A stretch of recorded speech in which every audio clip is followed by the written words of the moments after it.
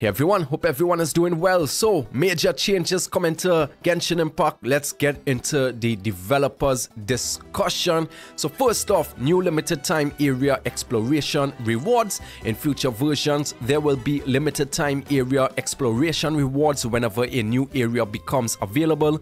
The rewards collection period will last for 2 versions. Additionally, for new versions or areas in 5.0, which includes these areas on the screen, because I will butcher these names. Once you meet certain exploration requirements, you will obtain a total of 400 primos.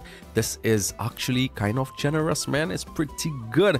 Friendly reminder, the extra limited time rewards for the version 5.0 Archon Quest and Science of the Canopy will no longer be available after this date here, October 8, 2024. So make sure and get your exploration and Archon Quest done, and this is the rewards that you would have gotten for that.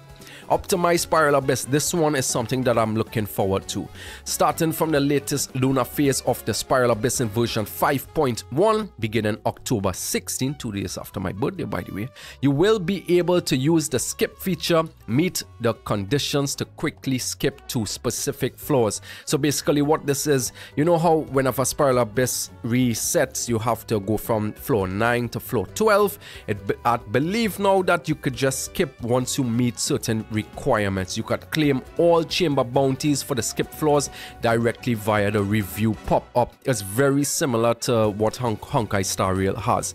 However, the Primo Gem rewards for the stars bounty will still need to be claimed manually. It basically means you're just going into the menu of the Spiral Abyss and claiming your rewards. So that's like, wow, that's pretty good. Also, you will be getting your artifact chests. They aren't like removing anything to give you this feature.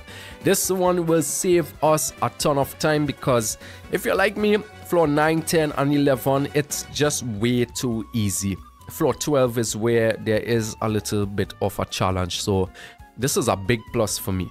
Okay, moving on. Optimize character building experience. I believe I touched on this in a video a couple weeks ago.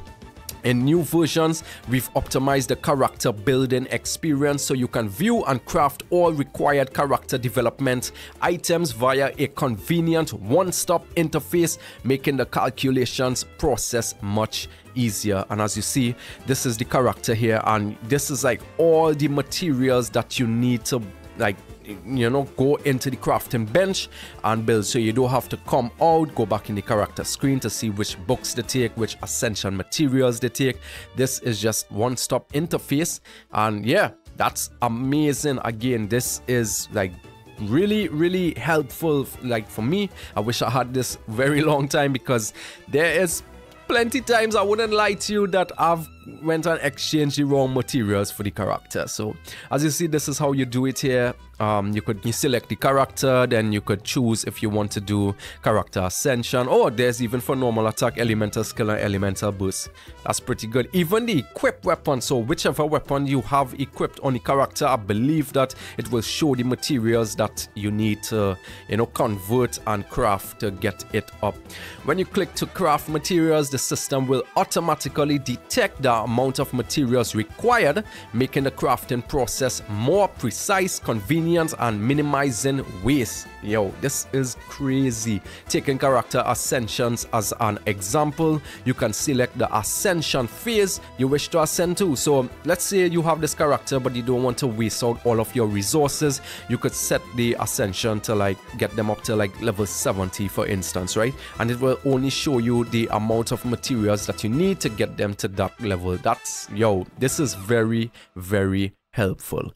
Moving on, other interface or feature optimization. Optimize sorting for Trouse domain interface. After the update, the adventure handbook, Trouse, am I pronouncing that wrong? Trounce domain screen will sort Trounce domains from newest to oldest.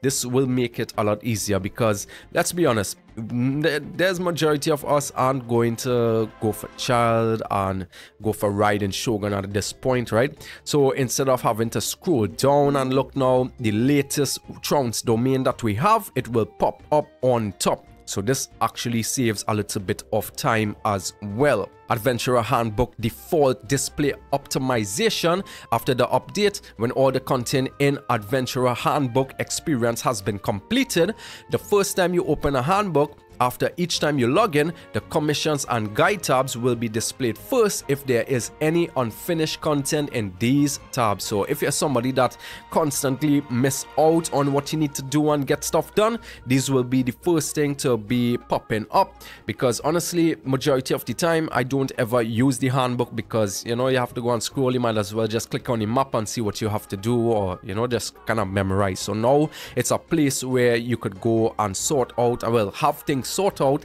so you know how to get things done daily. Custom artifact filtering for characters. Please just give us the artifact loadout. It's coming.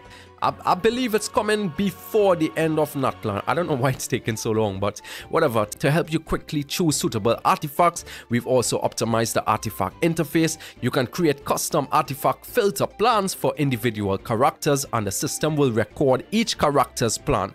When you perform operations such as sorting and filtering artifact sets or affixes of an artifact component, your selection will be saved. The next time you access the artifact selection menu for that character, the results of your previous selection will be displayed automatically without needing to adjust them again. So they're giving you a little showcase of what they're doing here. Basically what this is, let's say you set crit rate and crit damage for Kanish and you get your build and you leave the character menu. Next time you go back on that character, the crit rate and crit damage will already be saved, so you won't have to go and select it.